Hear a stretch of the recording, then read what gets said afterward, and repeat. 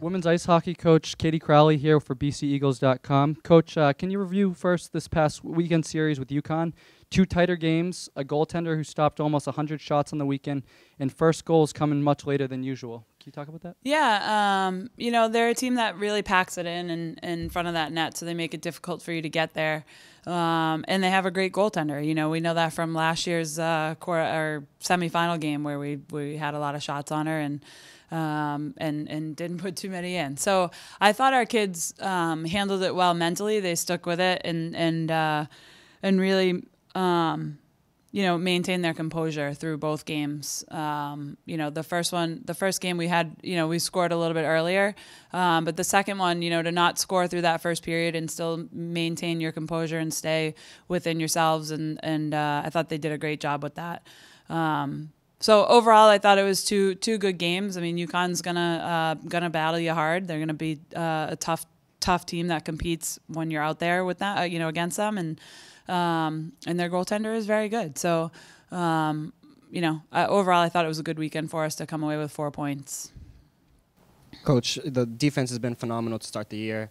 You're 1 month into the season. Can you just talk about how surprised you are with the young defensive pair of Flanagan and Keller, and as well as Bizal on the first line as well? Yeah, they've been great. I mean, Megan and Callie logged a lot of minutes, or especially Megan logged a lot last year, and Callie saw quite a bit last year too. And I think that's been able to carry over for them for this year in their sophomore campaign. And we knew, losing Falzer, we expected a lot out of those two to really help out with that. And I think that they've done a great job. I mean, they're out there all the time. And when we were up at Cornell, they were out for the last probably three minutes of the game because we had penalties. So they've those two have done a tremendous job with being able to log that amount of minutes and to be effective.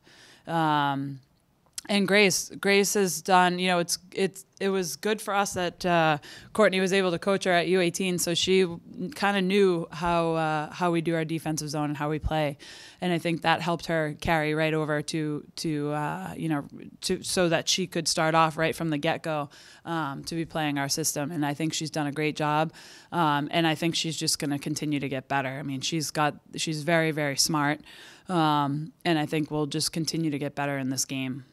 Playing college, you're logging a lot of minutes, and it's a tough adjustment from high school, and I think she's done a great job with it so far. Looking ahead to this weekend, you have Boston University for 2 games. The teams are both your team and Boston University are tied atop the hockey standings. What are you expecting from them? I mean, this is one of our biggest rivals, and so we're expecting a tough game, a fun game, a back and forth game. I think they've had a few games where they've been down this year, but I would expect them to be up to play against us, and I expect our team to be up to play against them. You always know that when you're playing against BU, it's going to be a battle, and it's going to be a fun game. So I think our kids are looking forward to that, and they have some great players on their team, and it should be a fun weekend. With the series split in 3 days between games, does that make any difference in how you prepare for a team like Boston University? Can you repeat the question? Sorry. Yep. With the series split in 3 days between games this weekend, does that make any difference in the way you prep for the game? No, I don't think so. I think we'll prepare the same way. That was due to the Four Nations tournament and stuff that we tried to move things around for. And we didn't end up needing to move those games. But they'll have I think they'll have one player gone for their first game, and then probably have her back for the second game of the series. But it should be. I think it'll still be it's going to be a great weekend of hockey. It doesn't change any way that we prepare. We get another day to kind of rest in between there and be ready to go for our home game on Tuesday. Coach, just on that same point, the last time you saw this team was in the Hockey East Finals. Any, motivation for this matchup, first game of the year? I mean, I think that's added motivation, yeah, for sure. I think our kids are motivated every time we play BU. It's tough not to get up for that game, and and we've had some good battles with them in the past. So plus it's a huge game for them because they can jump back up into the rankings, you know. So it's one of those things where we have to stay focused, we have to stay within ourselves, keep playing our game.